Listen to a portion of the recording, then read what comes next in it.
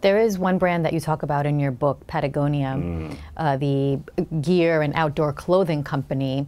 And they have a very interesting history of how they got started, but they have been able to very successfully build their messaging and their brand. Tell us about that and how they did that. I think the best way to talk about Patagonia is just from my own personal experience, right? So they created this platform called the Footprint Chronicles. And the Footprint Chronicles was all about fighting friction. So Patagonia is in the outdoor gear and apparel category. What's the friction that resides in that category? Well, to enjoy those products, you need a healthy outdoors. What's more is the creation of those products actually damages the outdoors, because when we buy new products, we create garbage. When they develop new products, they have manufacturing byproducts, right? So they created something called the Footprint Chronicles, which fights friction by empowering people through education. And what they did is they created an immersive website, and you could pick any product. Let's say those board shorts that you love. You go swimming, and you come out of the water in 45 seconds, they're dry. Well, guess what? Mother Nature did not create that product. When they create that product, they have to manufacture it. So you can actually follow the supply chain all around the globe and see how and where these products are created. And what they didn't try to do was paint a rosy picture. They weren't like, look how great we are at every stop. They said, here's the good, here's the bad, and here's what we want to do about it. They literally outed themselves for their negative impact on the environment, which is crazy. I've never heard of a brand in any way investing aggressively in outing themselves for what could be described as bad behavior, right? But what happened with that is they fought friction by educating people. And a lot of people probably saw these experiences and purchased less. But what they gain out of that is unwavering loyalty and evangelism. So what happened with me is I really fell in love with this initiative, and I met their CEO and a bunch of team members as we filmed the documentary. And it was Black Friday. It's the #1 shopping day of the year. Brands sell more on Black Friday than they do in months combined. And because I love the brand, I wanted to get this jacket. In my mind's eye, I had this blue fleece jacket. Really wanted it. Type in Patagonia.com, bring up the website, on the homepage, boom, like they read my mind. The jacket is right there. Awesome. Then next to it, in a giant font, don't buy this jacket.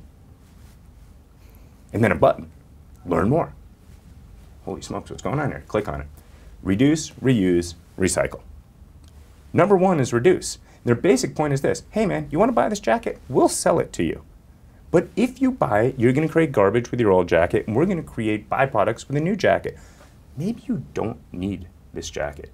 Maybe you can buy a little bit less. As a matter of fact, they've got a documentary, full-blown documentary called Wornwear, and it celebrates people who have kept their Patagonia gear for decades and decades and decades and actually don't buy anymore.